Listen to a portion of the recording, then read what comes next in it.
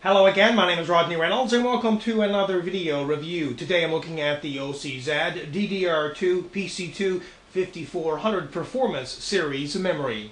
The speed on this memory is 675 MHz DDR2 or PC2-5400 and has a CES of 4 and the complete memory timing of 4, 4, 4, and 12.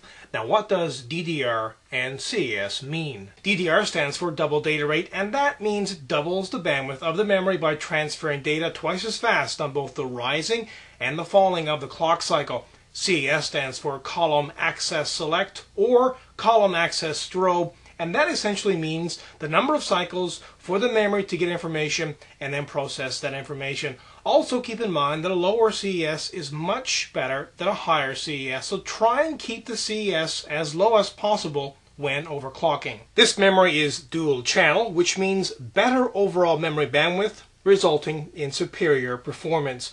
But in order to benefit from this technology, you will need to have a dual channel motherboard. Non-dual channel motherboards do not have two fully independent 64-bit memory controllers, but dual channel boards do, which means they have a 128-bit memory interface. Now they can be installed singly, but obviously the performance will be much less at the same megahertz. Remember, this is DDR2 memory, and it does differ from DDR memory in a number of ways. Now let me briefly hit on some of these differences. Well, the maximum data rate is different, 400 megahertz for DDR versus 667 megahertz for DDR2. The bus frequency 200 versus 333. The DRAM frequency 200 versus 166. The package type for DDR it's TSOP2 and for DDR2 it's FBGA. The voltage is different as well, 2.5 versus 1.8, and the pre-fetch size is different, 2 bits versus 4 bits. And the CS latency will vary quite a bit, but in general 2.5 for DDR and 4 for DDR2. The on-die termination is different as well. To eliminate signal noise, DDR uses transistors that are on the motherboard, whereas DDR2 it's on the memory chip. And the off-chip driver calibration on DDR2 memory also increases signal integrity. These 240-pin DDR2 DIMMs look a lot like the 184-pin DDR DIMMs. They are approximately the same size, but on the 240-pin DDR2 DIMMs, the notch, which is right here, is closer to the center of the module.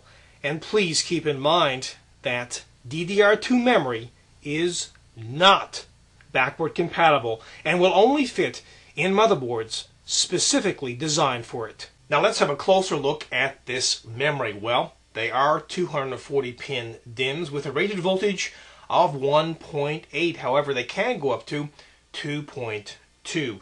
OCZ has what's called EVP, Extended Voltage Protection, on this memory, like it does for most of its memory. This memory is unbuffered, it comes with a lifetime warranty, and is available in two different kits, a 1 GB and a 2 GB. It also has a mirrored copper heat spacer.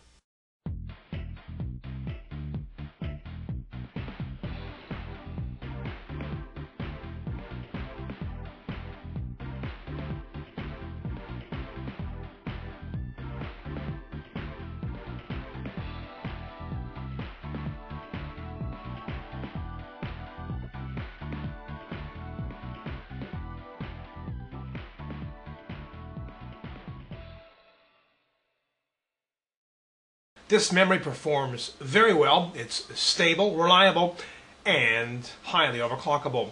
Of course, DDR2 is still very new to the market, and not many motherboards out there support it. But if you are in the market for DDR2 memory, you might want to check this out. Overall, this is a kick-ass product. Again, my name is Rodney Reynolds. This has been another video review. Be sure to check back very soon. I will have a brand new one for you then. Also pop into my website at www.3dgameman.com. And while you're there, you can go to the forums and register. And remember, registration is completely free. Also keep in mind, you can find out a lot more on this product in the forums. And as a final note, if you love watching my video reviews, please help support 3dgameman.com. Until next time, take care.